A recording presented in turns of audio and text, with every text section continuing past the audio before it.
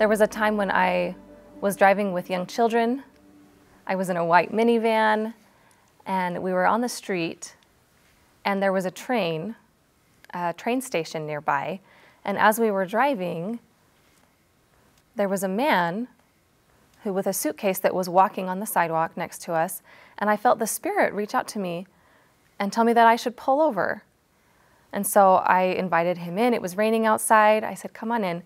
So he got in the van, and as we were driving, I said, you know, where are you going? Where's your home? He led me in the direction that I was supposed to go, and as he was guiding, that was my street. We went up to the house. It was just right around the corner from me. And I really didn't know anybody on my street. I didn't have any friends in that area. I'm deaf, so I didn't know anybody there. And as I dropped him off and said goodbye, after that, his wife got in touch with me and said, oh my goodness, I thank you so much for, bringing him home. I want to learn some sign language. So I felt like God really touched me in my life and gave me that friend by the Spirit telling me that I should pull over and invite a complete stranger into my car.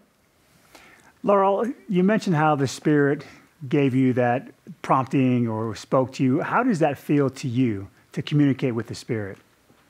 It's kind of like a guide dog. As I'm driving, I feel kind of pulled, I felt pulled to go over there. I don't normally give large, strange men a ride in my car, but I definitely felt that pull from the Spirit.